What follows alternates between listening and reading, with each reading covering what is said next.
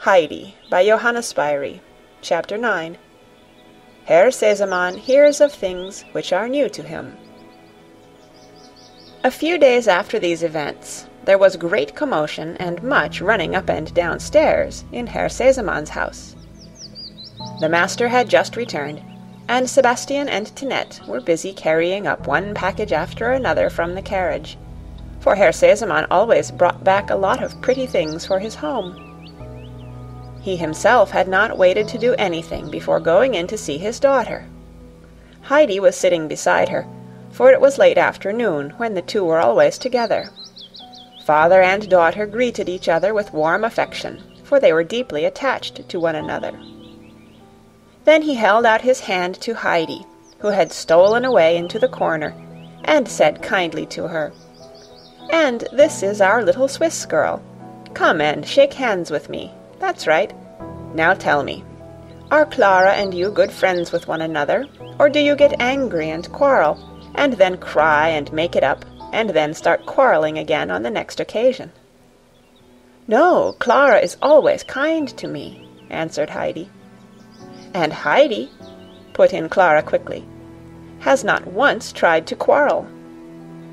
"That's all right. I am glad to hear it," said her father as he rose from his chair. "But you must excuse me, Clara, for I want my dinner. I have had nothing to eat all day. Afterwards I will show you all the things I have brought home with me."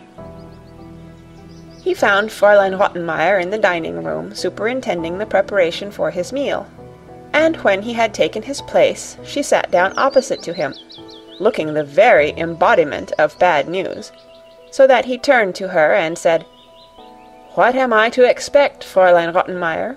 You greet me with an expression of countenance that quite frightens me. What is the matter?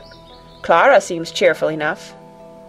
"Herr Sesemann," began the lady in a solemn voice, "it is a matter which concerns Clara. We have been frightfully imposed upon." "Indeed? In what way?" asked Herr Sesemann, as he went on calmly drinking his wine.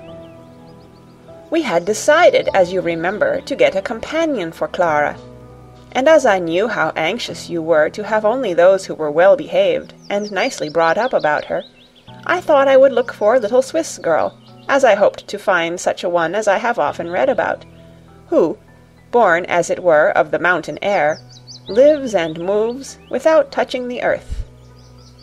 "Still, I think even a Swiss child would have to touch the earth if she wanted to go anywhere," remarked Herr Sesemann. "Otherwise they would have been given wings instead of feet."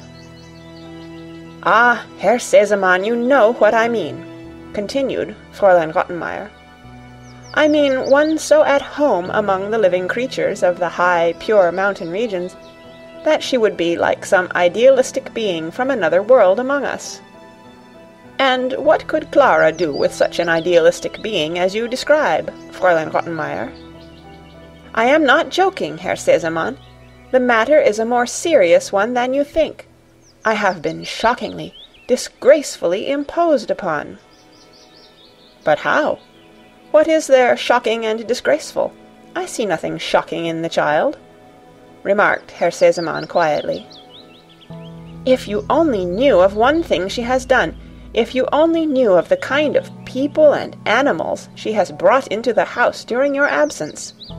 The tutor can tell you more about that." "Animals? What am I to understand by animals, Fräulein Rottenmeier?" "It is past understanding. The whole behavior of the child would be past understanding, if it were not that at times she is evidently not in her right mind." Herr Sesemann had attached very little importance to what was told him up till now. But not in her right mind. That was more serious, and might be prejudicial to his own child. Herr Sesemann looked very narrowly at the lady opposite to assure himself that the mental aberration was not on her side. At that moment the door opened, and the tutor was announced. "Ah, here is someone," exclaimed Herr Sesemann, "who will help to clear up matters for me. Take a seat," he continued as he held out his hand to the tutor. "You will drink a cup of coffee with me? No ceremony, I pray. And now tell me, what is the matter with this child that has come to be a companion to my daughter? What is this strange thing I hear about her bringing animals into the house? And is she in her right senses?" The tutor felt he must begin with expressing his pleasure at Herr Sesamann's return, and with explaining that he had come in on purpose to give him welcome.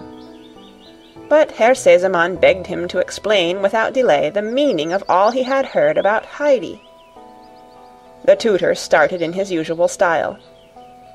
"If I must give my opinion about this little girl, I should like first to state that, if on one side there is a lack of development which has been caused by the more or less careless way in which she has been brought up, or rather by the neglect of her education when young, and by the solitary life she has led on the mountain, which is not wholly to be condemned, on the contrary, such a life has undoubtedly some advantages in it, if not allowed to overstep a certain limit of time—" "My good friend," interrupted Herr Sesamann, "you are giving yourself more trouble than you need. I only want to know if the child has caused you alarm by any animals she has brought into the house, and what your opinion is altogether as to her being a fit companion or not for my daughter." "I should not like in any way to prejudice you against her," began the tutor once more. "For if on the one hand there is a certain inexperience of the ways of society, owing to the uncivilized life she led up to the time of her removal to Frankfort, on the other hand, she is endowed with certain good qualities, and, taken on the whole— Excuse me, my dear sir, do not disturb yourself, but I think my daughter will be wanting me." And with that, Herr Sesamann quickly left the room and took care not to return. He sat himself down beside his daughter in the study, and then, turning to Heidi, who had risen, "Little one, will you fetch me—" he began, and then paused, for he could not think what to ask for, but he wanted to get the child out of the room for a little while. "Fetch me a glass of water." "Fresh water?" asked Heidi. "Yes, yes, as fresh as you can get it," he answered. Heidi disappeared on the spot. "And now, my dear little Clara," he said, drawing his chair nearer and laying her hand in his, "answer my questions clearly and intelligibly. What kind of animals has your little companion brought into the house, and why does Fräulein Rottenmeier think that she is not always in her right mind?" Clara had no difficulty in answering. The alarmed lady had spoken to her also about Heidi's wild manner of talking, but Clara had not been able to put a meaning to it. She told her father everything about the tortoise and the kittens, and explained to him what Heidi had said the day Fräulein Rottenmeier had been put in such a fright. Herr Sesamann laughed heartily at her recital. "So you do not want me to send the child home again?" he asked. "You are not tired of having her here?" "Oh, no, no!" Clara exclaimed. "Please do not send her away. Time has passed much more quickly since Heidi was here, for something fresh happens every day, and it used to be so dull, and she has always so much to tell me." "That's all right, then. And here comes your little friend. Have you brought me some nice fresh water?" he asked, as Heidi handed him a glass. "Yes, fresh from the pump," answered Heidi. "You did not go yourself to the pump?" said Clara. "Yes, I did. It is quite fresh. I had to go a long way, for there were such a lot of people at the first pump. So I went further down the street, but there were just as many at the second pump, but I was able to get some water at the next one in the next street, and the gentleman with the white hair asked me to give his kind regards to Herr Sesamann." "You have had quite a successful expedition," said Herr Sesamann, laughing. "And who was the gentleman?" "He was passing, and when he saw me he stood still and said, 'As you have a glass, will you give me a drink? To whom are you taking the water?' And when I said, 'To Herr Sesamann,' he laughed very much, and then he gave me that message for you, and also said he hoped you would enjoy the water." "Oh, and who was it, I wonder, who sent me such good wishes? Tell me what he was like," said Herr Sesemann.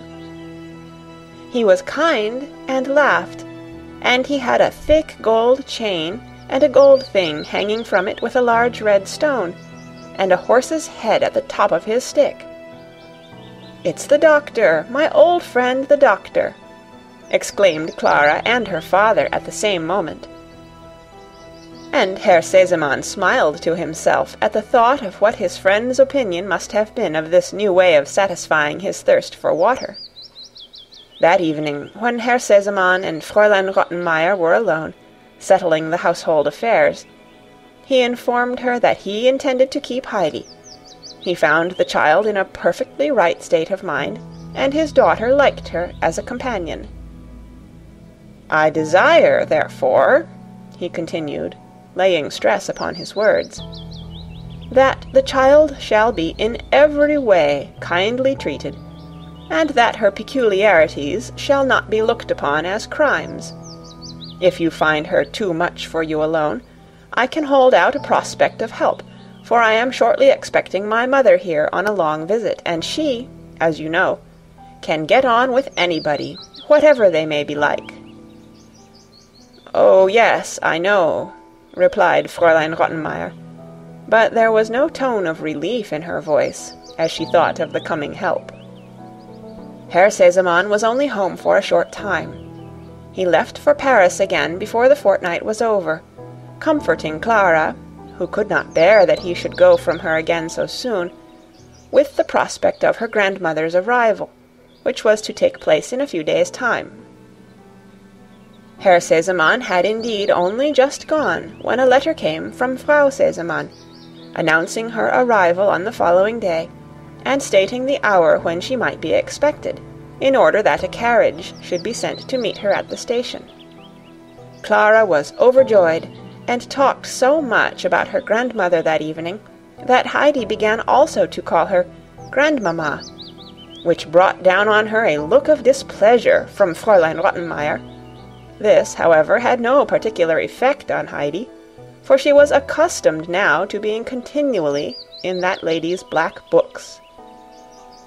But as she was going to her room that night, Fräulein Rottenmeier waylaid her, and, drawing her into her own, gave her strict injunctions as to how she was to address Frau Sesemann when she arrived.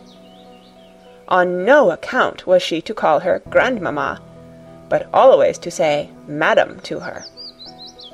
"Do you understand?" said the lady, as she saw a perplexed expression on Heidi's face. The latter had not understood, but, seeing the severe expression of the lady's face, she did not ask for more explanation.